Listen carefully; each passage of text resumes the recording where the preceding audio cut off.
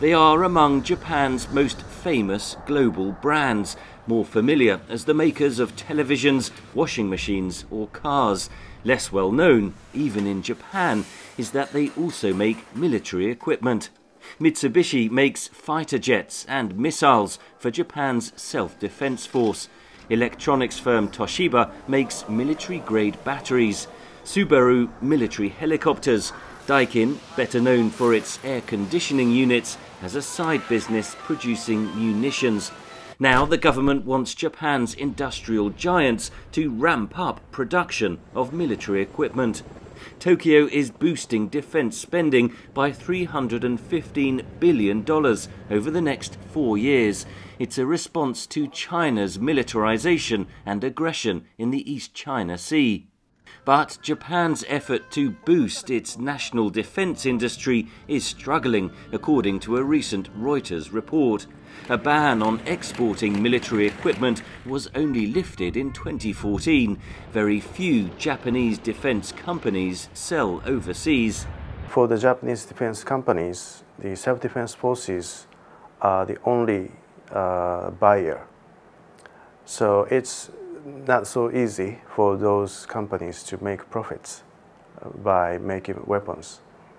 And because of that, several, particularly smaller companies, are now going away from those defense industries.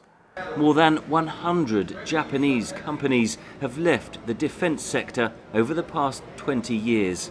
Heavy reliance on foreign companies is not so good in terms of the supply chain resiliency.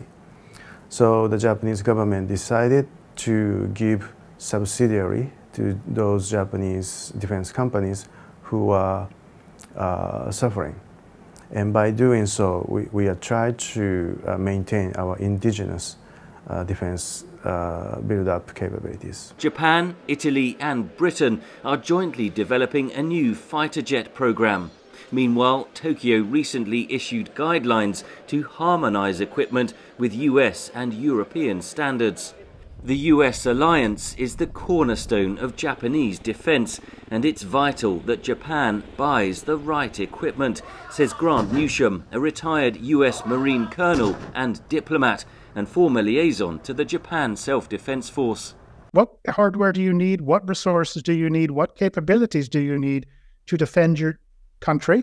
What do you need to fit in with the Americans to make this a real joint effort? So I don't know that that thinking has been done. For decades, most Japanese have opposed increased military spending. A recent poll shows slightly more than 40% of voters want to expand the self-defense forces, up from 29% 5 years ago. Reuters reported that Japan's industrial giants are likely wary of tarnishing their brand among consumers by expanding into military production. Japan's government is trying to adapt to a rapidly changing security environment, but it must also convince the Japanese people that these profound changes are urgent and necessary. Henry Ridgwell for VOA News, Tokyo.